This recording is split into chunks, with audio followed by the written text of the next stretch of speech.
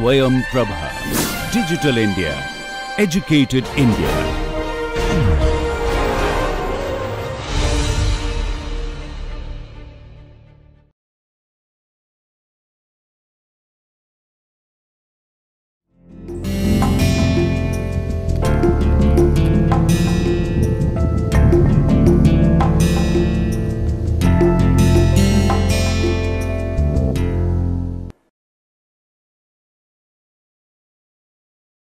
Welcome back to the course Decoding Comic Studies and Reading Graphic Narratives in 21st Century India. So, we are discussing, in fact, talking about the history of Western comics, and we were more focused on European and American comic studies, and we were looking at how it developed. And most importantly, what I was trying to make you understand that why are we talking about these, why am I talking about the history of Western comics? Because when you are going to read comic studies, you should know how it developed, what are the changes that took place, what are the transformation, what are the factors that influenced comic studies, and today in current shape, what kind of new discourses are emerging and why those kind of discourses are taking place. So, this is a one important reason. The second important reason why I am talking about history of Western comics is so that you can know lot of books available in history which will shape your understanding of comics. And the third reason, when we are going for the literature review, it would be very helpful to know the history of Western comics. And the fourth, I am sure that everyone knows that we cannot understand any discipline, or let's say for example, any discourse until and unless we are into the history of it, right. So, these are the major important reason why are we here and why we are talking about the history of Western comics. I am taking the history of Western comics in details. The reason is that I am very particular about talking about the changes and significant contribution made by certain comic artists, and also most importantly how the particular culture, the way it was emerging, and comic studies, how they both responded to each other, right. So, in fact, if you recall in the last class, I also talked about that through comic studies we can also know the history of America, right. So, I was talking about that how history of Western comics can tell you a lot about the culture of a particular country, all right. So, moving forward from where I have left. So, go to the slide please, and you see here that there is another contribution made by Thierry Smolderen, right. So, after looking at Hogarth, what we see here that when we are garnering a holistic understanding of the form, Thierry Smolderen coins the term polygraphic humor. That is a very important term, and I will explain what this term suggests. Polygraphic humor, to explain the plates of Hogarth, the complexity of the narrative in the plates is caused by stylistic collisions, ironic contrast, and hybridization, where Hogarth depended heavily on the pre-photographic tradition of illustration. The multiple layers in Hogarth's engravings which allow the reader to be detective, hence creating in a single plate a polographic space, finds its inspiration in a much later genre in the comics medium, that is called the graphic novel. Smolderen links Mikhail Bakhtin's reading of novels as a polyphonic narratives to contemporary reading of a graphic novel as exercises in polygraphic space, thus creating a parallel connecting 18th and 19th century humoristic illustrators, today's graphic novelist, and a literary tradition tracing through the works of novelists like Henry Fielding, Tobias Smollett, Lawrence Stern, Charles Dickens, and William Makepeace Thackeray, among others. Into a deep relationship will be elaborated later in this lecture, where the oral and the visual intervene on the printed page to create a holistic work of art. Navigating through the structures and intricacies of this polygraphic space was rewarding, because this was where artists ironically stylized and compounded different systems of representation, and it marked almost all overview of early comics. All right. So, what I am trying to make you understand that the very contribution of polygraphic humor, or let us say put it this polygraphic space. Before I get into this, and to make you more to make you more clearly what this all about is, let me give an example. Think about the work produced by Mikhail Bakhtin. There are certain terms like, say for example, heteroglossia, polyphony, dialogism. These are very familiar terms which are mainly associated with Mikhail Bakhtin. And obviously, you also know about the carnivalesque, which I will discuss later part of this lecture. So, first let me talk about what is a polyphony, right. Polyphony, when Mikhail Bakhtin is talking about, obviously what he has in the mind, that how multiple voices are coming into the picture, and they all are sometime overlapping, and in fact, he meant that authorial voice are dismantled, or to put it this way, that there are many voices available on in a culture, or let us say in a particular text. The job of a reader is to find out those voices available, not only depending on the authorial voice, which means what he suggests two things. One is authorial voice are not only significant, there are other voices too which also contribute in forming a book, or let us say in knowing about a particular culture. That is a one. Second thing is that the hierarchy was subverted, right, where only one voice is superior and other voices are inferior. That kind of a hierarchy was subverted by Mikhail Bakhtin. All right, that is a one idea, and in the same way polygraphic humor was coined. What I mean by this, let me explain to you in a more detailed way. Look at this term, poly and plus graphic. I will not talk about the humor, hold it for a second. Poly plus graphic. As you could see, poly means many, graphic means lot of pictures. What happens in the comics? You see that this is not only one story running at one point of time. There are many narratives are running. What I mean to say by this is that, let us say for example, when you open a book, you see on a comic book, when you open it, what you find? You find that it is not only talking about that what a character is doing. Let us say for example, a character is eating a breakfast. At the same time, there is some other graphic narrative which is speaking about your health or lifestyle.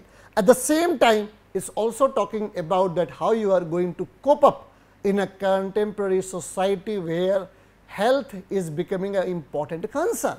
So, here you see that the job of reader is to be more attentive to find out polygraphic narratives available in a particular comics, where you see it is not just one story running, but there are multiple stories running parallelly, right. So, one, let us say for example, what you are doing in your everyday activities, that is shown. At the same time, if you look at more closely, it is also talking about health habits.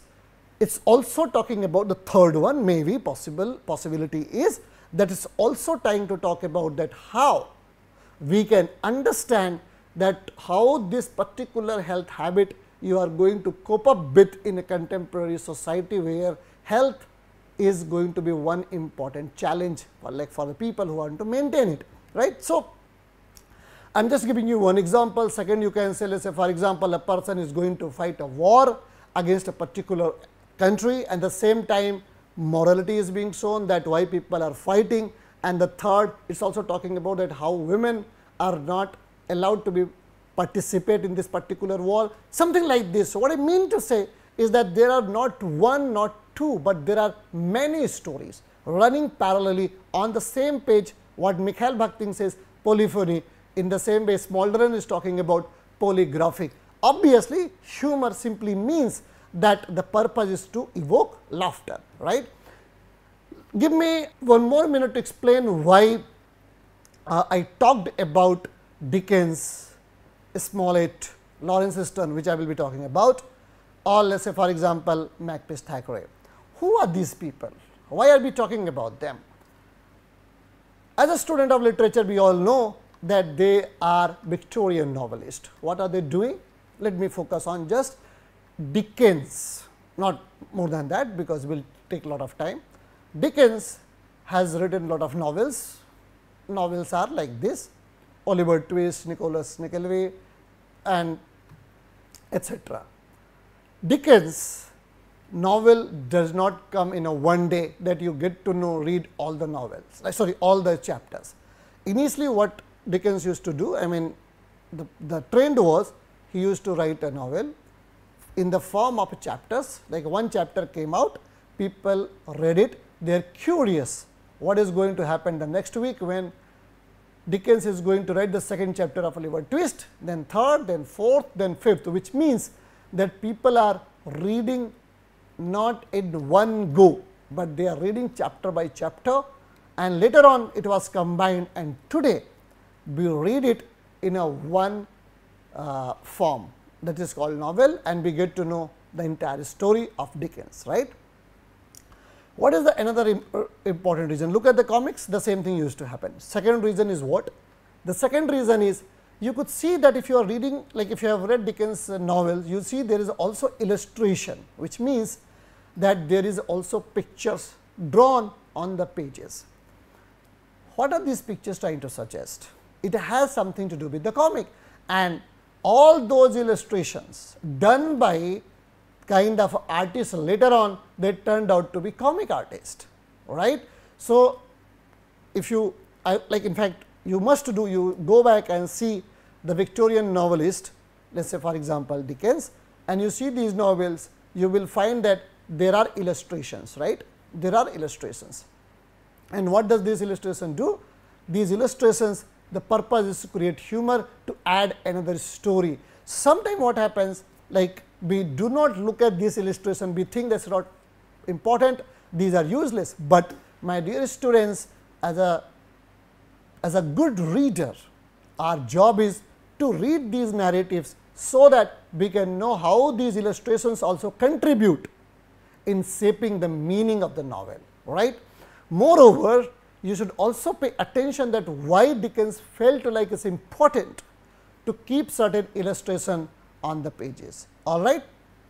So, later on what I was point I was making, that these illustrations turned out to be a comic artist. The third, if you look at the Dickens contribution also in the fact that he used to give a graphic description of their characters, which means that he used to explain and give the details, how does the Fagin look, or let us say how innocent Oliver Twist is. It is not just by talking about that he or she is innocent or villainous character, but he used to define and write in a such a way that their picture used to come in our mind, right. Okay, this particular character look like this, all right. So, you see that it is more or less that how comic studies and novels are interrelated with each other, all right. So, moving ahead, let me show you the slide where we are going to talk about Thomas Rowellson, all right. So, before delving into the next major theme, right, which is like talking about the history of early comics.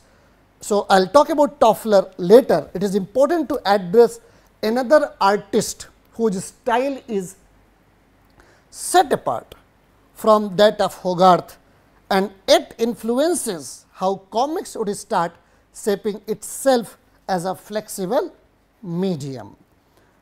So, English artist, here we have the contribution made by Thomas Rowellson's book called Suitable Restrictions, that came out in 1789. So, English artist Thomas Rowellson, whose work when placed alongside Hogarth seems almost barbaric in comparison, both repetitive and lavish.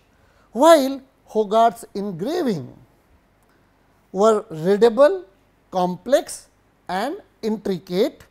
Rawlinson sketches appeared to be isolated, superficial and fragmentary incident. All right. So, before I move further, what I am asking you to pay your attention on, look at this picture, this taken from Suitable Restrictions by Thomas Rawlinson's Suitable Restrictions that came out in 1789. Now, I will ask you to do the comparison and contrast between Thomas Rawlinson's and Hogarth. So, here we have the Hogarth, where we see the one plate analysis of a beauty, and here we have a Thomas Rawlinson's Suitable Restrictions. Don't you see the kind of a changes and shift that we see in Hogarth's plate and we see in the plate of Suitable Restrictions? That is the question that you should look at carefully and see. What interestingly we find that Hogarth, right, and before I move ahead, I would like to explain again one thing important for you, that the difference between a certain comic artist is like this. There are someone who is, as like I spoke also before, they are core academician in the sense that they have learnt how to do painting, right. They have learnt how to do painting. So, let us say for example, there is a particular format and particular norms through which only they will do the painting. Otherwise, they will not prescribe some other form of painting as a painting, right. But there are a lot of people who do experimentation with a particular kind of art, which means that it is not that they have come out of a particular school, it is not like they were trained in a particular academia, it is not like they study in a particular institution a particular art, but then what?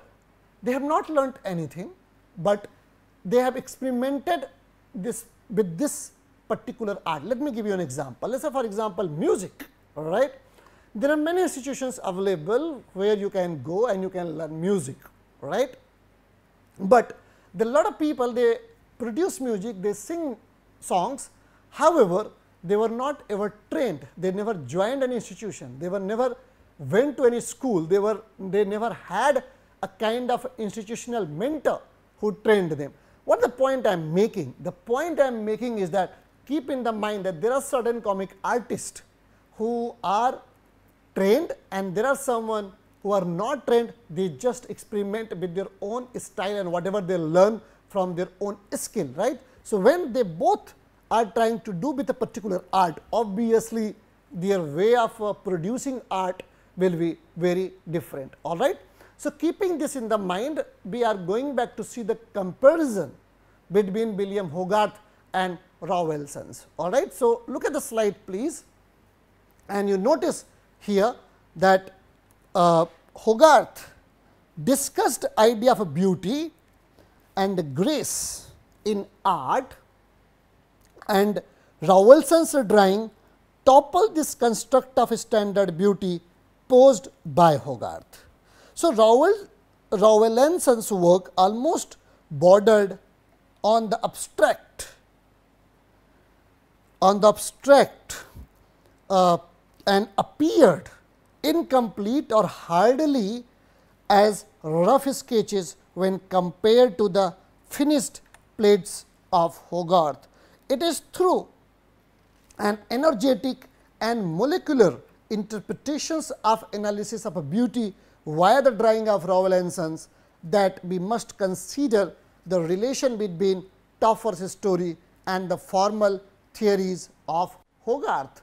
All right. So, the point what I am making over here is that when you see any discipline, or let us say for example, when you see any particular of art, there are two ways to look at it. One, how it was like how it developed institutionally, which has a certain formal theories, and then how certain people who were interested in a particular art and they did experiment with particular format, or they challenged and they found their own way to express certain things, all right.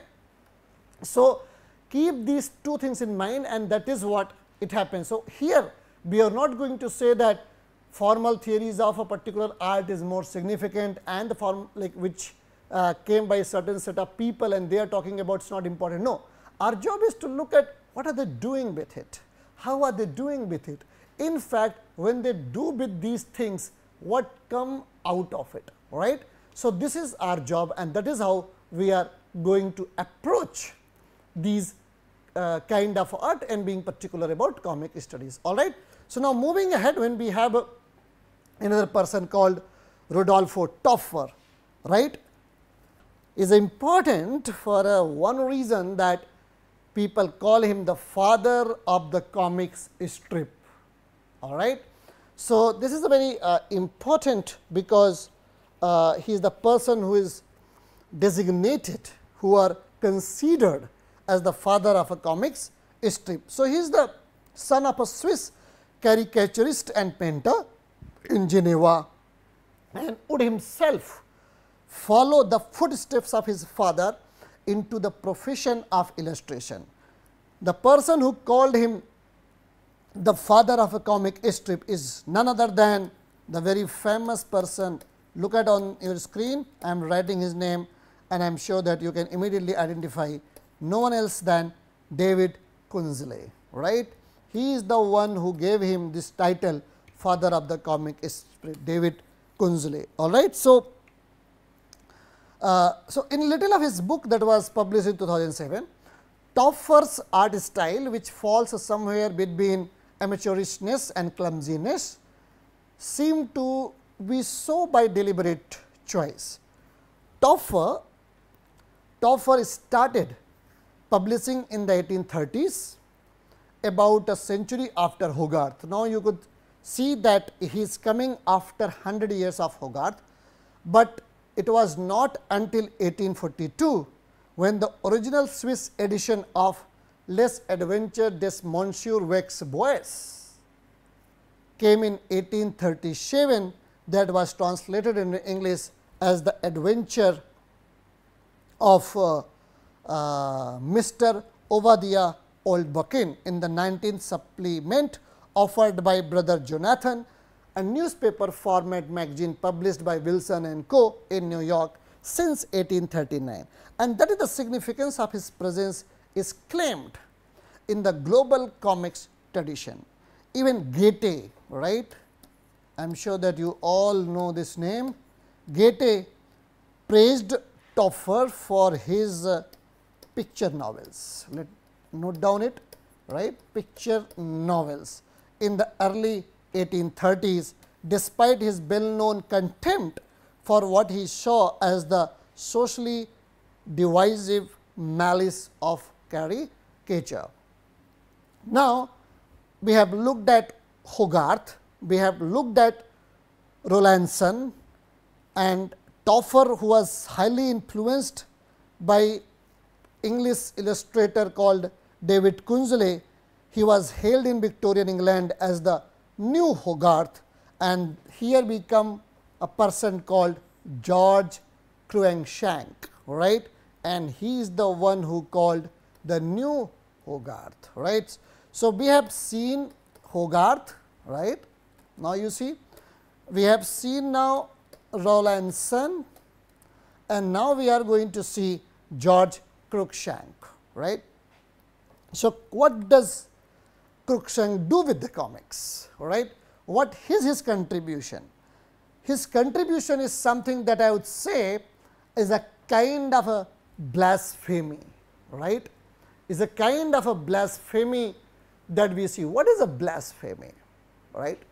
Blasphemy is something which is not at all acceptable in a particular custom and culture, and it has element to create a kind of uproar in the society, right. So, why is it so that Cruikshank is being called as a blasphemous, right? I am actually looking at it in the way because he did something which was not acceptable in the academia of comic studies, right, or to put it this way, in the comic studies tradition. So far, we have been seen lot of experiments done by various artists coming from different places in a different age, but first time someone called Cruikshank who came, and he is going to do with the something which is very new in terms of a comic medium. He is talking about a particular form which people never thought about it. This is something called doodleman, right, which means he is going to speak about the story, or he is going to float the narratives, not with the help of a kind of a tradition given to him by the comic artist, but rather a kind of a sketch which is called doodleman, right. So, let me show you the image. You yourself can infer what he did to comic studies. All right. So, see on our screen, and here you find that doodleman, which is nothing but he introduced a particularly, what I say, let me write it for you, a casual tone, casual tone in the polygraphic tradition. All right. So, of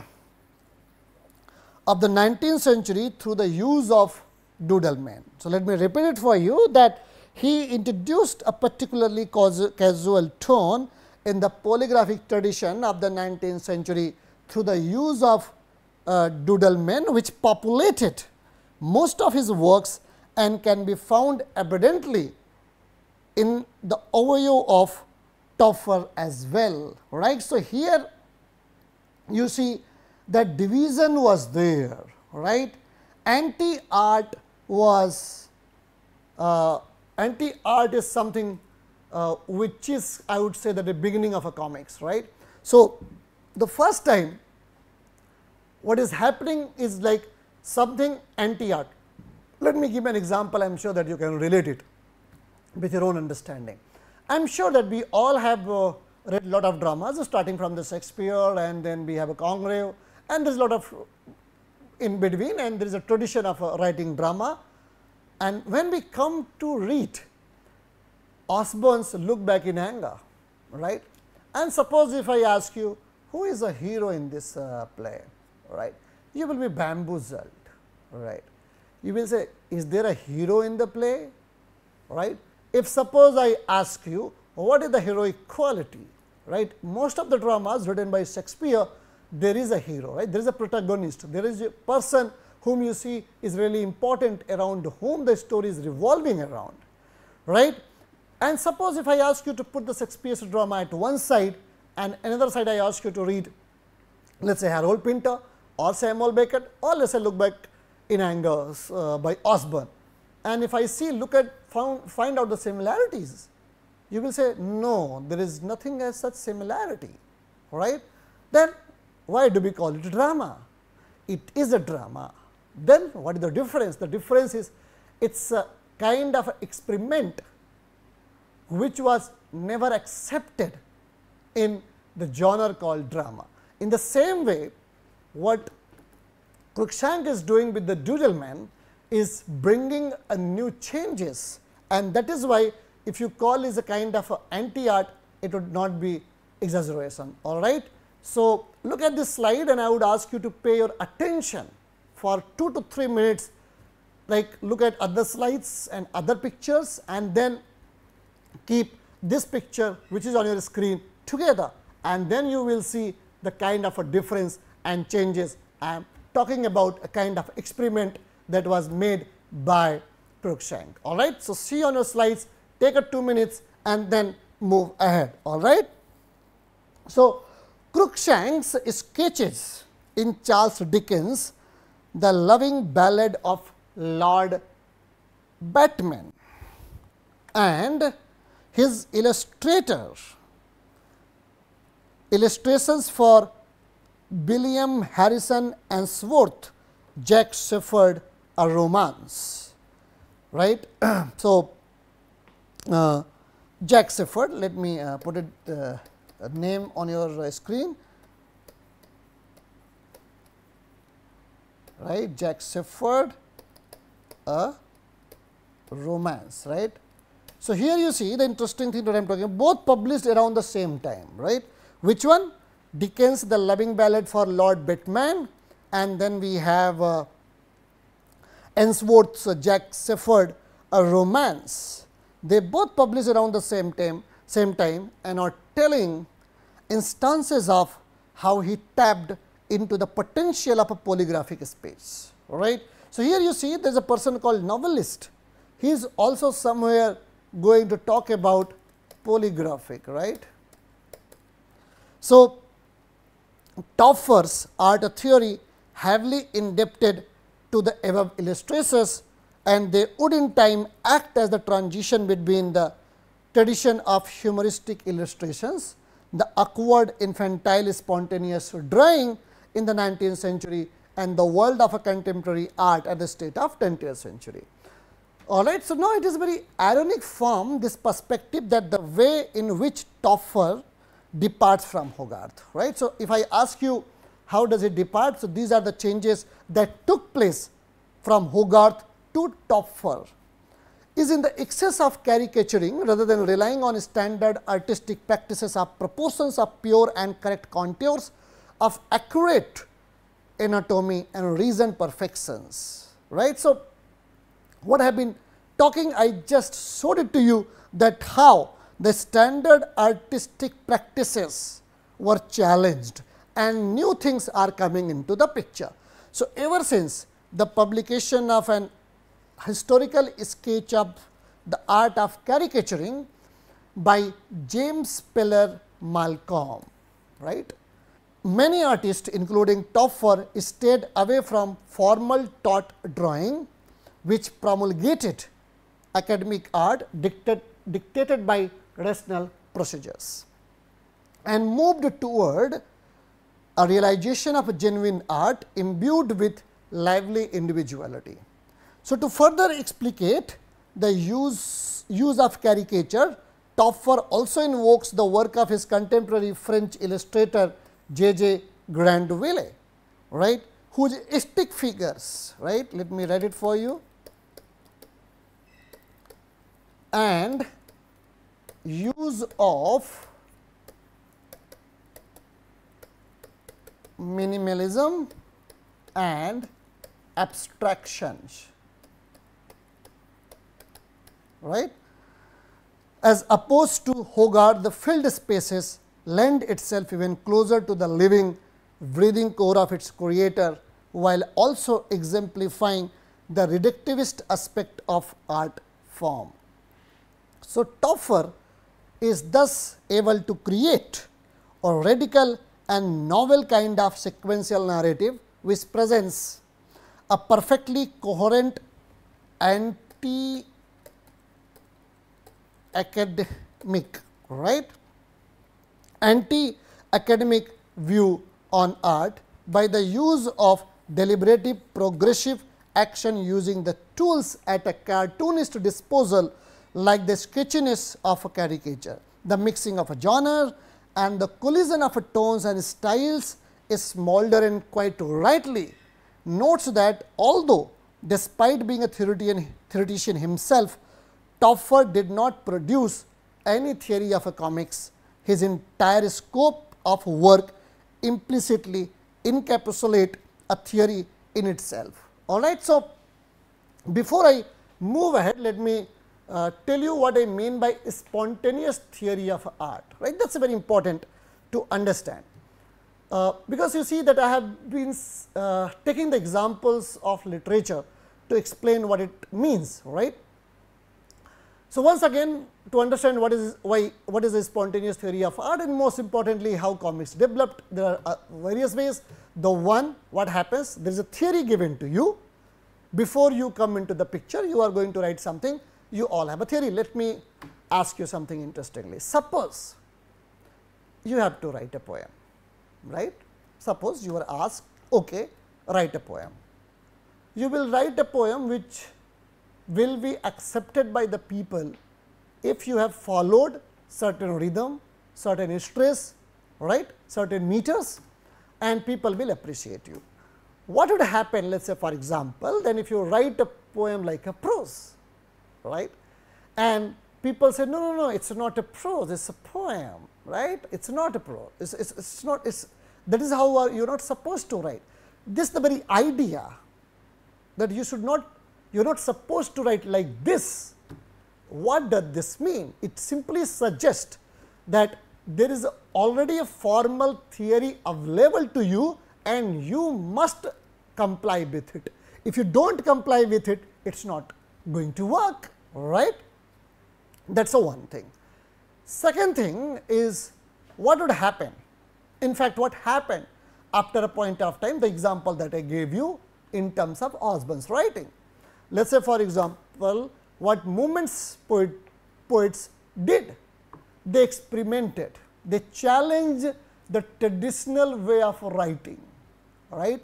For them, in fact, that is a huge transition. I am sure that you could see the way romantics challenged Enlightenment period and the way it is writing, like Pope is not writing in the same way the way Coleridge is writing. So, the point is that they both are accepted today as a form of a poetry, but during the Enlightenment period or let us say New Classical period, lot of work demanded to be produced in a formal way, right, and if it does not adhere to those prescriptions, they were not accepted. So, this is the same thing that we find, let us say for example, like in comics we find, to make it more clear. Suppose if I give you Sartre, right, and I ask you read Sartre's writing. After a point of time you will say, sir, it is an existentialist writing, right, but Sartre never said it, right. Sartre never says, or he has ever so in fact in when he is writing, that I am going to write an existentialist piece of work. No, but after reading we formulate, we understand that it complies with existentialism, all right. So, in the same way, what is happening here, that Topfer's writing is not going to give a formal theory, it is just in a practice, and later on we find, in fact, lot of comic artists we find, oh, he is or she is talking about this. So, they do not talk about the formal theory, but it comes in a way that it gives you a theory, right.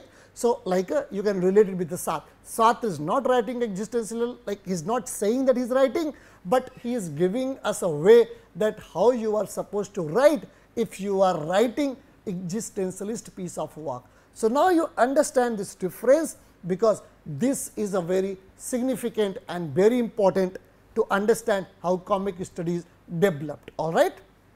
So, going back to the slides, look at the slide please, there is a Grandvilliers Musk which we were talking about. So, here like I mean, to understand the primitivist and spontaneous theory of comics as Topfer's overviews projects and which fails to establish itself as a theory altogether. Smalderens suggests, harking back to the German early romantic concept of witch, right, early concept of a witch, which plays a strong influence on the artist following Topfer, Sam and Gustave Doré, right. This is two people, among others, as well as signals Goethe's appreciation for early comics. So, while Goethe's enthusiasm for the works of Topfer rises out of the elements of wits, which find expression in his own work, Wilhelm Mister's apprenticeship, right. So, this is finding echoing in his work already, Goethe's work, right. French philosopher, we have Jean-Luc Nancy, who traces the concepts of wits back to Lawrence Stern's The Life and Opinions of Tristram Shandy. So, Tristram's, listen to me carefully, Tristram's birth is the uncontrolled birth of wit, who caricatures and parodies philosophy and literature. Its birth in philosophy as philosophy or as a mixture of multiple heterogeneous elements fringing around itself and philosophy. Tristram's birth is also perceived by the eponymous narrator as a mistake or an accident, where several ideas, mindsets and unconnected events coalesce to form the journey of his birth.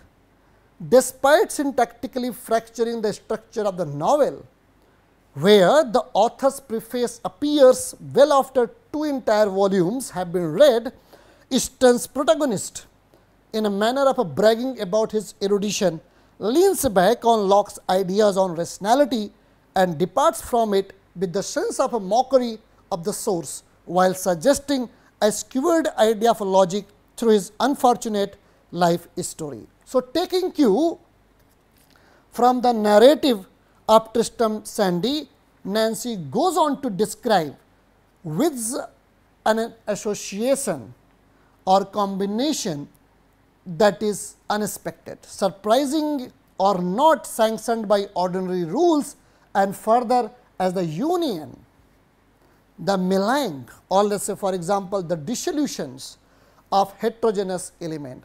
Under such terms, early comics can be said to have appeared as an offshoot of the already established culture of art and writing.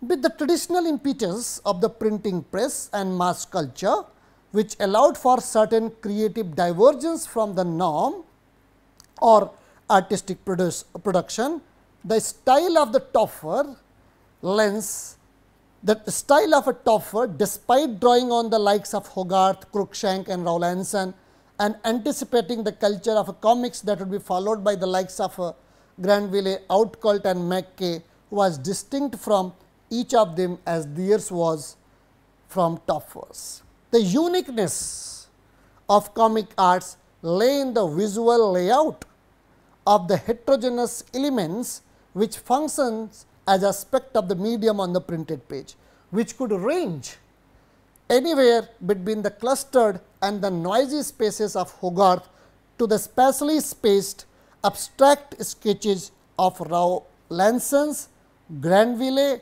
and beyond. So, what is important here for us first to let me try to explain more the concept of a width, so that you can understand more in detail.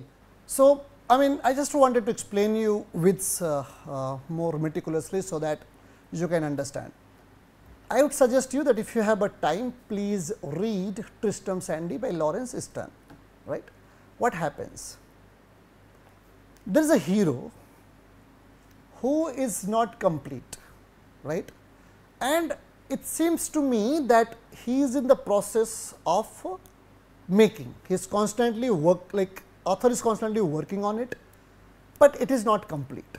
It is moving, it is constantly in process, it is in making, but it is being created by mistake, right. So, let me relate it with the Bildungsroman, because that will be more familiar, like you are more familiar with the Bildungsroman and you can easily relate. What happens? That the hero is not complete, his development of a character is in process, it goes on and on and on, but the difference between Witz, WITZ and Bildungsroman is, after a point of time, the character or the hero of the Bildungsroman is complete, right. It is nothing else after that, it is okay, you find it is a finished, it is in end. But what happens with the Width? It just goes on and on and on and on, it is not yet complete, right, it is not yet over, and it is being done by the mistake. Now, why I am talking about this technique? Why I am in the first place showing to you this kind of experiment? There is something called norm, right. In fact, let me give you an example to make you understand what norm is. In fact, I would suggest you there is a very famous book and good one by just to understand how norm works, is by Leonard J. Davis, Enforcing Normalcy. But just to explain you what happens in the norm, there is a certain set of practices, prescriptions given to you by the society, and you have to follow that. Let us say for example, how do you identify that this is not a marriage ceremony, this is a funeral, or this is a funeral, this is not a marriage ceremony, because you know that in a marriage ceremony this takes place, right. It is not that by since the earth exists we have got the norm, it changes according to the culture, as the society evolves, norms also changes, right. But if you do not follow that, you will be outcast, right. You will be punished, or people will not be able to recognize what kind of act you are performing. Let us say for example, I am teaching, so you get to know, because there is a norm of a teaching, right. You have to wear a particular set of clothes and the particular in setup, right. I cannot go in a restaurant and you say that I am teaching to students. However, students are available there, I am eating with them, but you see you will not say that Vivek sir sitting in the classroom and teaching, right. So, this is a particular norm. So, what is happening? Comic studies has also prescribed certain norms, but now in this particular time you see that WITS like experiment is being done, where they are challenging given norms to you, right. So, way of creating humor is becoming different. So far the kind of norms available to write comics is being constantly challenged by certain other comic artists who have like bringing some other kind of forms available in certain other kind of art, and they are experimenting with it. But it does not mean that they are not writing comics, because if you recall my lecture on the definition of a comics, I wanted to establish this very fact, that we should understand this, that it is very difficult to define the complexity and the historicity of comics. All right.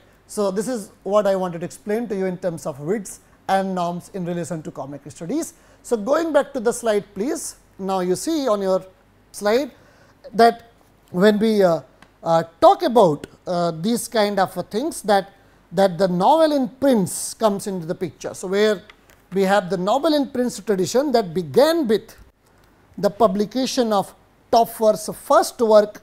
I would write it for you, hisToire the Mr. Jabot, that came out in 1835 by Topfer, right. So, this is a work I wanted you to note down in case you are interested in reading it. So, this novel in prints tradition encountered diffusion for about the next 25 years before being muddled into perception that refused to see comics as an original form of production altogether.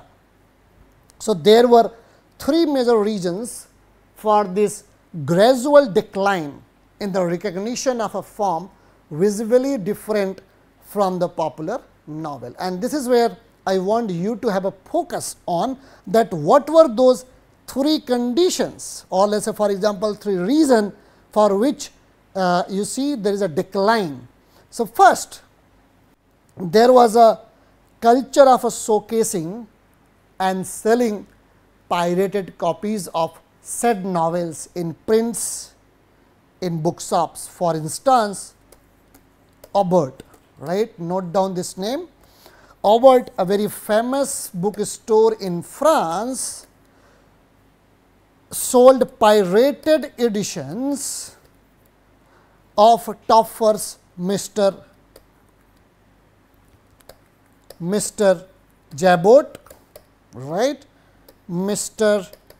Crepin, and we also have Mr. Vieux Bois, right. So, what we see, this is a famous edition of a Topfer's Mr. Jabot, Mr. Crepin, Mr. Vieux Bois, that was came out in the pirated edition and was sold by Aubert, a very famous bookstore in France, which met with a considerable amount of success.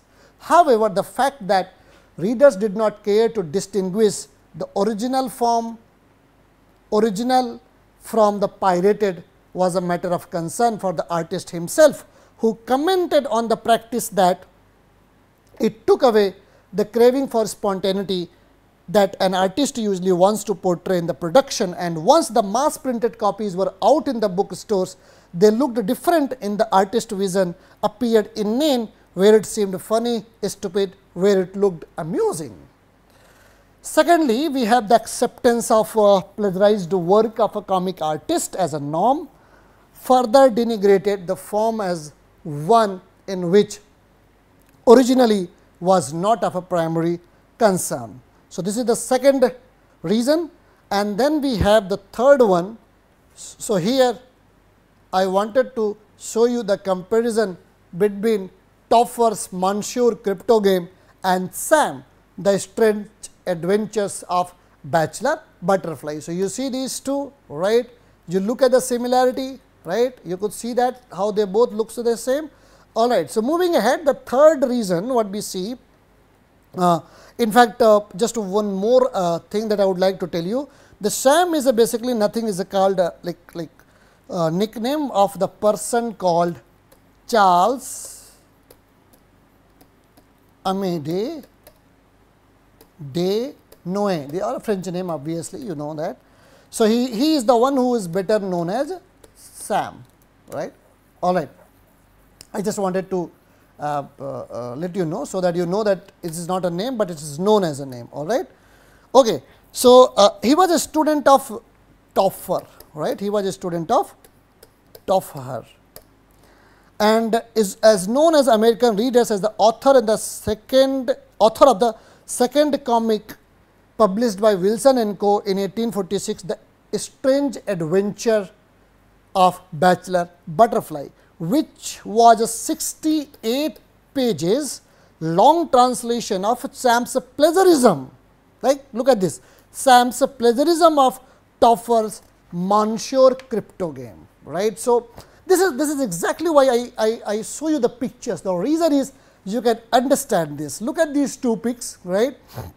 The one is the original one, and the second one you see is a plagiarized one. All right. Now, you see that a disciple, I mean, you say the person who learned from a Topfer, he is the one who is doing it.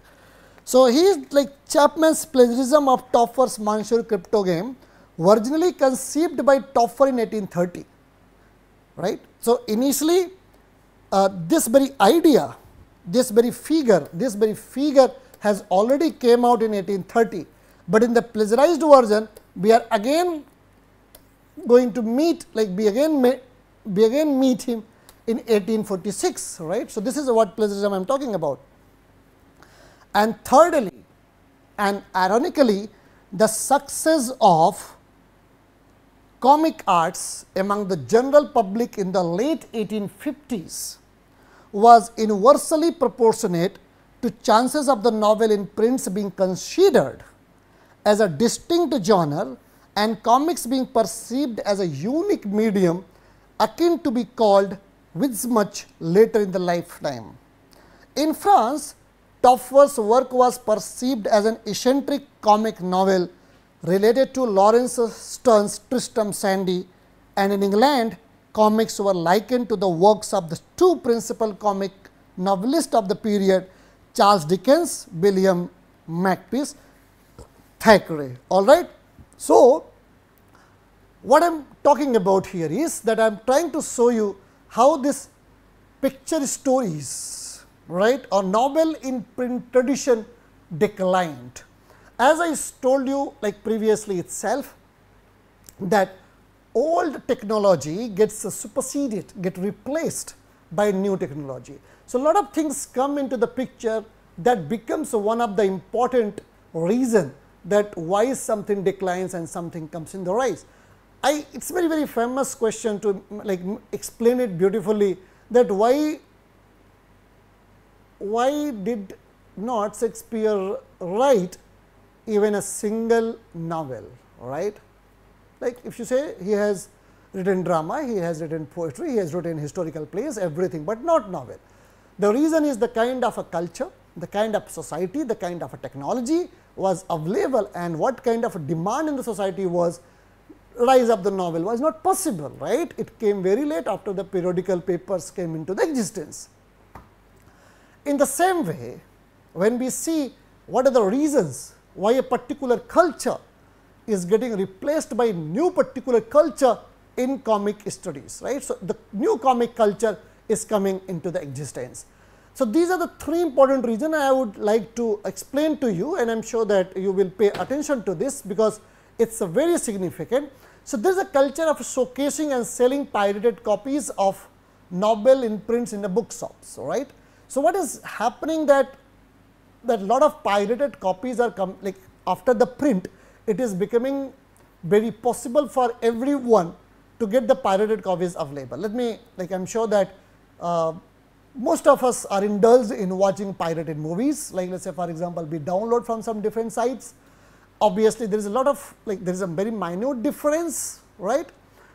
Let us say in terms of picture, in terms of sounds, but it is very hard to tell that it is not the original one, right. It is hard to tell that is not the original one. So, now you tell me then